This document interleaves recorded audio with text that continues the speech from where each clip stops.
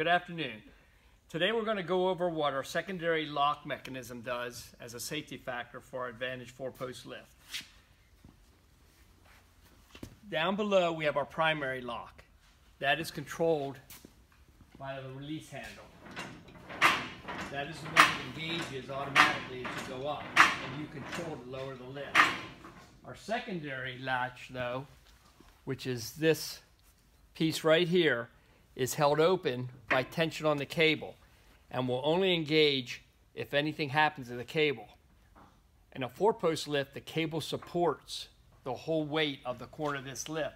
So if anything were to happen to this cable, break, shear, this lock will engage and stop the carriage from dropping. Now I'm going to put some slack in and show you what a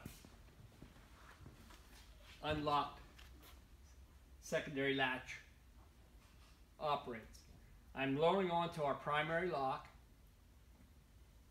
and at this point I'm going to get extra slack in the cable, and if this cable were to ever leave this roller, springs engage, and now you have a latch that will engage in the locks just like your primary. It's a safety device. All 4 posts should have them. Commercial lifts have them. We don't think you should be underneath the lift without a secondary latch system. Thank you.